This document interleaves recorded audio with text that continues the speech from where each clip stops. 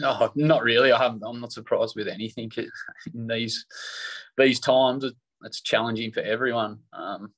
It's easy to judge people and decisions that individuals are making, but until you've been put in these environments, in these positions, and had to play under these conditions, I think it's hard to pass judgment on anyone. It's an individual thing. Some guys struggle more with quarantine than others. There's no hiding that. That's the challenges that professional cricketers have at the moment.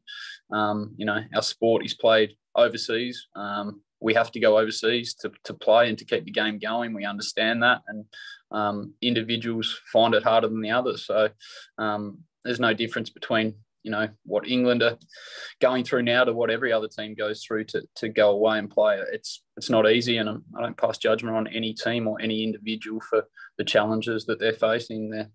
They're trying to work it all out, and I'm confident the Ashes is going to go ahead. It's never been a doubt in my mind, to be honest. But yeah, there are challenging parts of it for the individual and for the team. Yeah, for sure. Just a quick follow-up from that one, last one from me. But do you think that the English side has potentially copped a bit of a bad rap about the way that they've approached it? Like, has it been unfair, that kind of treatment that you mentioned before?